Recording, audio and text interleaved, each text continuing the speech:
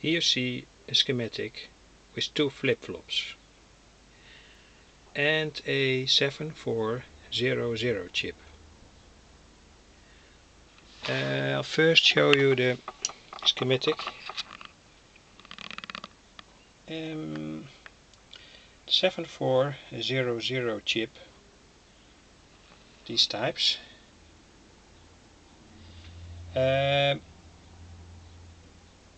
can function as a flip-flop. There are 4 switches in it, and in this schematic I've used 2 pairs of the switches to create a flip-flop. And the flip-flop is in this case driven by a clock generator on the 1. It's here.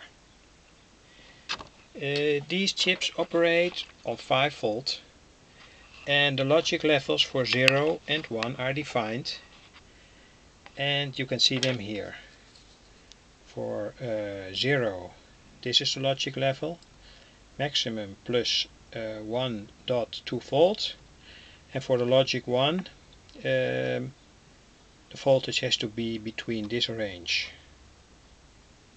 and in this case the logic voltages, the signal, are applied to 1.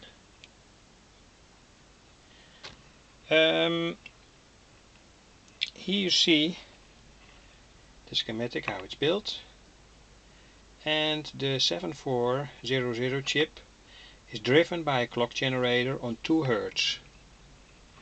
On the scope here you can see the voltage change. This is the logic voltage on the input of the chip. And this is my clock generator, it's here. It's also made from a 7400 chip. I can switch the logic level here by hand, and this output I can switch between 2 Hertz and 5 kilohertz. So that's the maximum clock frequency. When I switch to 5 kilohertz, you can see here the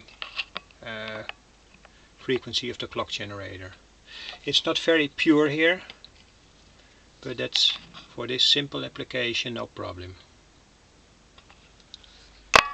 Of course, when the clock frequency is high, our eye can't follow the changes, so all the LEDs seem to burn.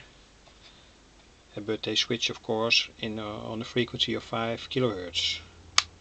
So I switch back now.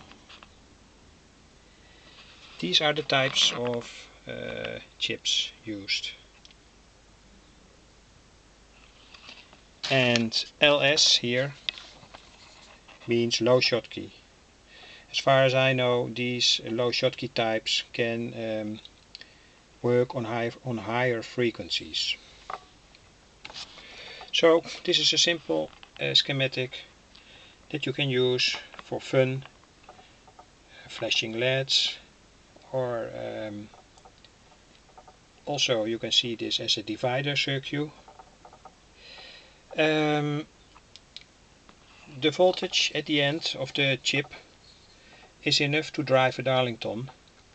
So instead of connecting a LED, you can also connect a Darlington with a lamp, a great lamp, a bigger lamp for 12 volt for instance, in the collector line. And then you can switch lamps with more power.